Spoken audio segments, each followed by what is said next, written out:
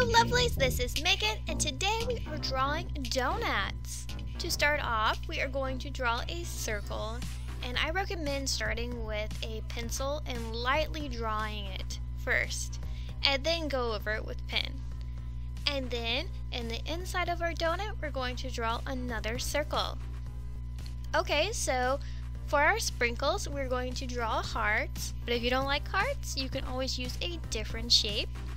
So when you're drawing your sprinkles, for example, if you're using hearts, you want them to go in all different directions, like you actually sprinkled them onto your donut. Okay, and then we're going to draw a circle on the outside of our mini circle, and then a larger circle on the inside of the large circle.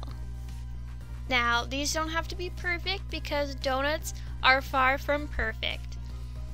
And here are some other sprinkles that you can add. You can add hearts. You can draw circles. And you can draw little cylinders, and I'll show you those later on. Okay, so for our next donut, we're going to draw a long john. So this is a rectangle, but on the edges you want them to be rounded, and then if you want a bite out of your donut, you can do a little wavy mark, kind of like a snake. Now make sure all your lines are nice and rounded. And then on the inside, we're going to do a little outline. It can be a little wobbly because this is our icing line.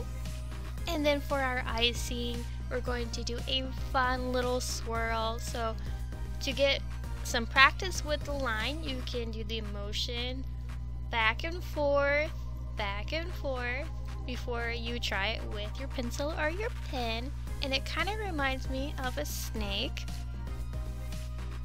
Something else that'd be really cool is to write a word in icing, so you can write your name or your initials. And then for some sprinkles, we're going to draw some circles. And you can just put them anywhere on your donut. And now we're going to make a heart donut. I like to start toward the bottom and make a diagonal to the left, and then have a curve that goes down, and then another curve that goes up, and then make a diagonal down, and then a curve at the bottom, and make another diagonal. And then we're just going to do the same motion. A curve, another curve down into the diagonal, and then another curve to an upper diagonal. Okay, and then we're going to make some more sprinkles. And of course, I chose hearts again, and they're all going different directions. And when you make your hearts, well, your heart donut, make sure all the curves are nice and smooth. You don't want them to be pointy because it's a donut, and when things bake, they're usually nice and round. And here are the cylinder sprinkles that I was talking about earlier. They kind of remind me of a Long John donut. And then after we're done decorating our donuts, it's time to color. And I really like to use colored pencils or acrylic paints. But for this one, I'm using a bright yellow, and I'm just doing it nice and soft all around the circumference of the donut. Now try to make it all go in the same direction, so like I said, mine's just kind of going in this circular motion.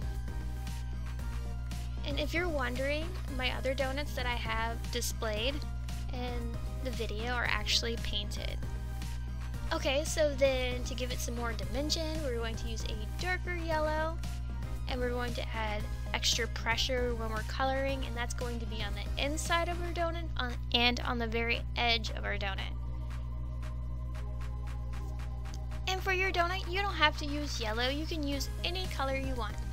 You can even make it rainbow. And then for the sprinkles, I'm going to use pink and a nice turquoise. And then for the donut part, I'm going to use a light brown. So those are a few ways you can draw donuts. So thank you so much for watching this how to draw video, and if you have any recommendations for future videos, please let me know in the comments. Well, I hope you have an amazing day. Toodles!